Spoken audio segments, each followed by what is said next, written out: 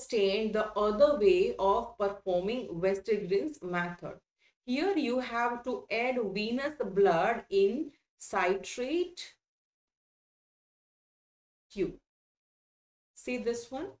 This is a citrate tube. First you have to add the venous blood in the citrate tube and mix it well. Then you have to fix the Westergren's pipette in the citrate tube containing the venous blood. It will fill the pipette with blood.